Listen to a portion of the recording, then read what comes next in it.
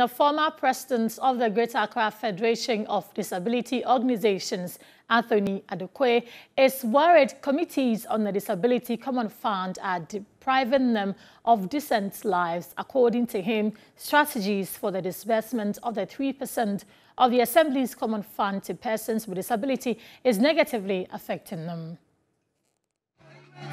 The fund is set aside to empower the PWDs to live economically independent lives and to give them social security.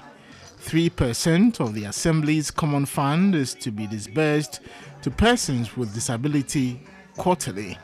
At a reception for the persons with disability in the Dade Kotopon municipality, the former president of the Greater Accra Federation of Disability Organizations, Anthony Adokwe, expressed disappointment over how the fund is disbursed. In some districts, when the funds comes, they want to satisfy all persons with disability in their district. And for that matter, they share it just a peanut.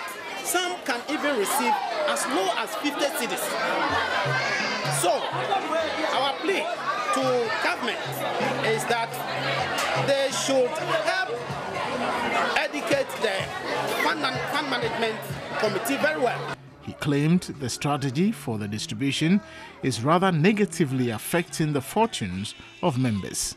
He catalogued challenges persons with disability go through. The NDC parliamentary candidate of the Dade Kotopon constituency, Rita Odole Soa, encouraged philanthropists and government to do more to improve their standards of living. We have the Common Fund for persons with disability, but I don't think that is enough because most of the time educating persons with disability is very expensive. And so if we just give them the Common Fund and we don't take care of their education, we can do better than that. Because for me, there are some persons with disability I helped in their education, and today they are graduates from the University of Ghana.